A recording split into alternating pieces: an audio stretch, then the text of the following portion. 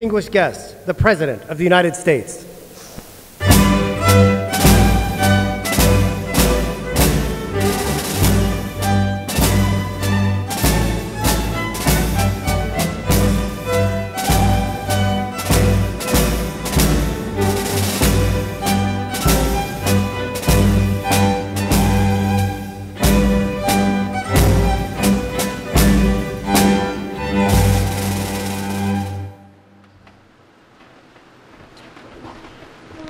Please bow with me as we mark this occasion in prayer for the invocation.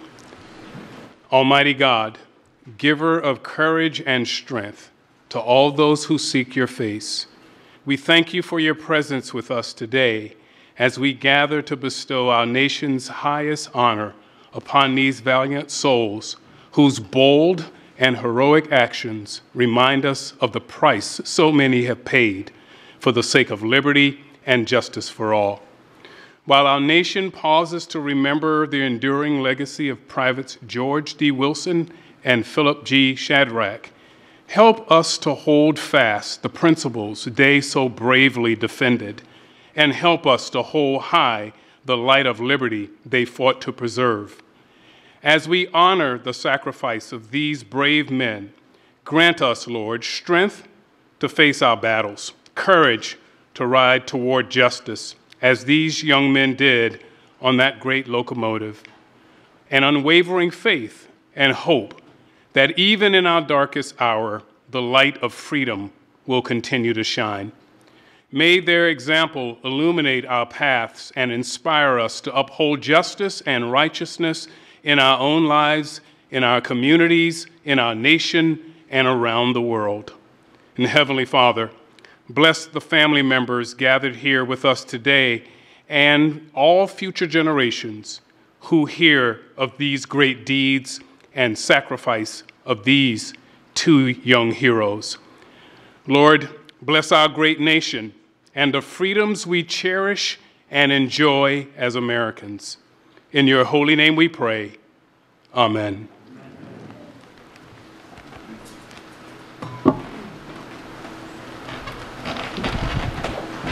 Please be seated. Thank you.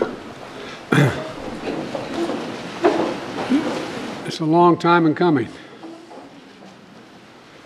1 year into the Civil War to abolish slavery, a fighting raged across the states. The fate of the nation hung on the balance. President Abraham Lincoln created an award to honor ordinary Americans who showed extraordinary courage in the battle to save the Union. The award was a star-shaped medal made of copper and coated in bronze. At first it was called the Army Medal of Honor. In time, to capture the full capacity of our armed forces, it became known simply as the Medal of Honor. Today is our nation's highest military honor. Secretary Austin, Secretary McDonough, Secretary Wormuth, Chairman Brown, General Milley, previous Medal of Honor recipients are here, distinguished guests. The very first recipients of the Medal of Honor were a small band known as Andrews Raiders, named for a spy for the Union Army, James Andrews, who led one of the most daring operations in the entire Civil War. Every soldier who joined that mission was awarded the Medal of Honor, except for two soldiers who died because of that operation but never received this recognition. Today, we right that wrong. Today, they finally received the recognition they deserve. Private George Wilson, born in Belmont County, Ohio. In his early 30s, not long after the Civil War began, he enlisted in the Union Army. He joined the 2nd Ohio Volunteer Infantry Regiment. He was a father, a mechanic, and he was a hell of a debater. He always was ready to persuade, argue, and as one family member put it, dress anyone down if the need be. Private Philip Shadrach, born in Somerset County, Pennsylvania. By the time he was a teenager, Philip was an orphan, a laborer, did everything he could to get by. And from what we know, he was a free spirit, always searching for adventure, excitement, intrigue. In his early 20s, Philip enlisted, joining the Ohio regiment that George did, the same one. With us today are members of those families. Teresa Chandler, George's great-great-granddaughter, Gerald Taylor, Philip's great-grandnephew. They shared with us how the stories of their brave ancestors were passed down to families for generation after generation. For Philip and George and their brothers in arms, serving our country meant serving our country, fighting and even dying to preserve the Union and the sacred values it was founded upon: freedom, justice, fairness, unity. George and Philip were willing to shed their blood to make these ideals real. Folks, it was April 7th, 1862. James Andrews, a Union spy who regularly sneaked behind Confederate lines, was preparing to lead a daring scheme. A group of 24 soldiers, including George and Philip, would travel 200 miles deep into the Confederate territory and steal a Confederate train near Atlanta and drive it north to Chattanooga, just over the Georgia border, which Union troops were preparing to capture, that is Chattanooga. Along the train journey, they would destroy enemy bridges, railroad tracks, telegraph lines, disrupting communications and vital supply lines, sabotaging the railroad that the Confederate Army used to move troops. All of that would make the Union capture Chattanooga much more likely, and that would cut off the Confederate Army from both Ohio and Mississippi River valleys. A huge strategic victory could bring the war to a swift end. The risk of this mission and the risk of all this mission were enormous. If caught, they would certainly be killed. Philip, George, all the men were given a chance to walk away. Not one of them did. Not one of them walked away. Instead, they changed into civilian clothes, got a few hours sleep, and set out for Georgia. Several days later, nearly all of them, including George and Philip, made it to the rendezvous point, a train station just north of Atlanta. They gathered at midnight and waited until morning, when the conductor and passengers disembarked for breakfast. That's when they made their move. Quickly and quietly, they detached 3 boxcars and a locomotive, hopped in, and began moving at full speed north to Tennessee. Almost immediately, their problems were increased. Rain made it nearly impossible to burn the tracks and the bridges along the way. There were other trains on the track that were not supposed to have been there, slowing them down considerably. By then, Confederate forces were in hot pursuit, but George and Philip and the rest of the raiders didn't quit.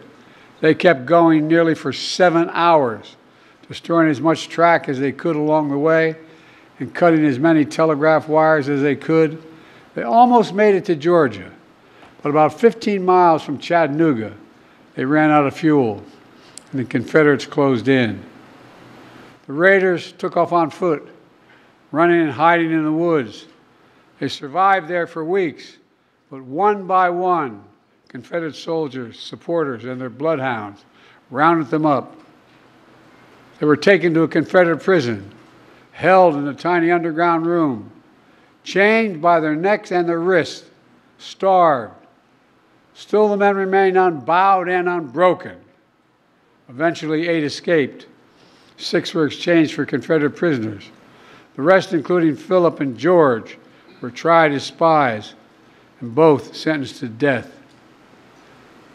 When that fateful day came, as they approached the gallows, Philip and George stood tall. A crowd gathered around them. Private Wilson turned to face the crowd, summoned the ultimate measure of grace. And according to reports from that day, this is what he said. He looked at the crowd and he said, he believed they were wrong, but he did not harbor hostility toward the people of the South. He said it was not them, but their leaders who were responsible for the rebellion. And he said, the time would come when the Union would be restored and the American flag would wave over the entire nation once again. Ladies and gentlemen, until the very end, George and Philip believed in the United States of America, the only nation on earth founded on an idea. Every other nation in the history of the world is based on geography, ethnicity, religion, or some other attribute. But we're the only nation founded on an idea. That idea is that all men are created equal, deserve to be treated equally throughout their lives. We haven't always lived up to that, but like George and Philip, we've never walked away from it either. Their heroic deeds went unacknowledged for over a century, but time did not erase their valor. And they want to fight for what they fought for and they died, just as precious today as it was then. Unity over disunion, freedom over subjugation, progress over retreat, truth over lies. Let me end with this. Tomorrow is the 4th of July, another reminder of why it's so important to know our history, not to erase our history, to remember the sacred cause of American democracy, and not make up a lost cause to justify evil of slavery, to remember the nation that George and Philip fought for and died for, the United States of America. That's who we are. That's who we are. The United States of America, there's nothing beyond our capacity in the United States if we work together. So God bless you all, and may God protect our troops. And with that, it's my honor to ask the military to read the citations. Thank you.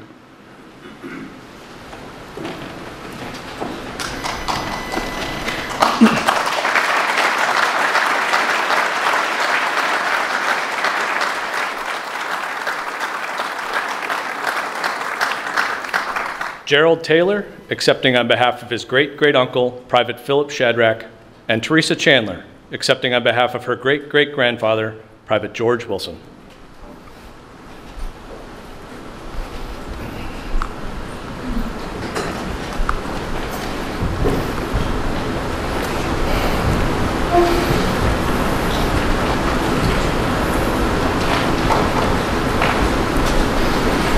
Attention to orders. The President of the United States of America, authorized by Act of Congress March 3, 1863, has posthumously awarded in the name of Congress the Medal of Honor to Private Philip G. Shadrach and Private George D. Wilson, United States Army, for conspicuous gallantry and intrepidity at the risk of their life above and beyond the call of duty. Private Philip G. Shadrach and Private George D. Wilson distinguished themselves by acts of gallantry and intrepidity above and beyond the call of duty while serving with the 2nd Ohio Volunteer Infantry in Georgia on 12 April 1862. Private Shadrach and Private Wilson were 2 of 22 Andrews Raiders who, by direction of Major General Ormsby M. Mitchell, penetrated nearly 200 miles south into enemy territory. Upon capturing a railroad train at Big Shanty in Georgia, the group set out to complete their mission of disrupting enemy supply lines by destroying bridges and tracks between Chattanooga and Atlanta. Private Shadrach and Private Wilson's gallant actions in close contact with the enemy were in keeping with the highest traditions of military service and reflect great credit upon themselves, the Army of the Ohio, and the United States Army.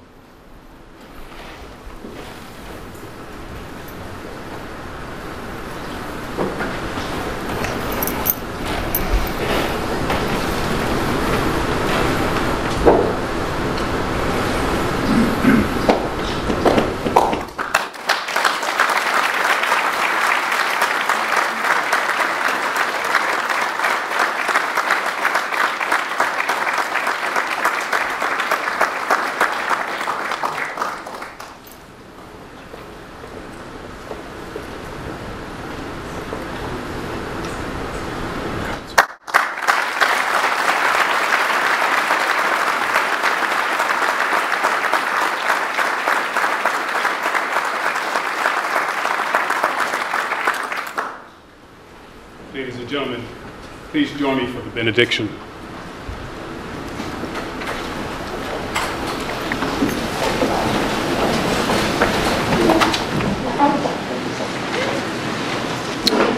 Heavenly Father, as we depart this ceremony, may the courage of these 2 young heroes be our example. May righteousness be our choice. and may hope be our guiding light as we move with purpose in our world. Grant us grace, O Lord, to meet all the challenges that will come our way, and impart unto us wisdom and the will to do justly, to love mercy, and to walk humbly before you all the days of our lives. In your most holy name we pray. Amen. Distinguished guests, please remain in place as the President departs. Thank you.